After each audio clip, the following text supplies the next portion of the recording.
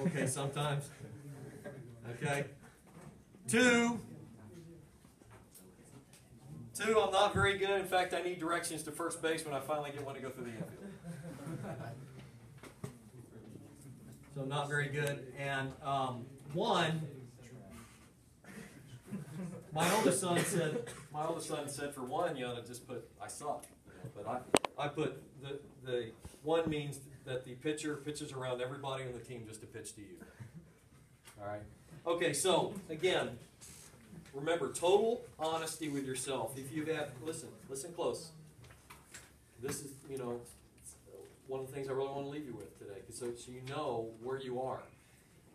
If you have an ounce, any reservation at all about rating yourself at a certain number, you should drop one or two. Okay, we're going for total honesty here.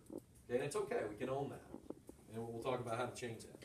Okay, so if you haven't already, you can go ahead and write down what you have. Okay, and then when you do, fold it in half and start working and passing them up to you. Okay. Now, why do we do this? Why do we do this? We do it all the time. You got that 9 minutes. Okay. Why do we do this?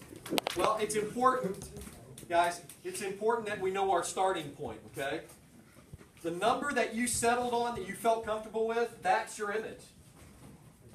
That's your image that you have as a hitter. If you didn't know coming into today, now you'll know, okay, this is where my self-image is as a hitter, okay?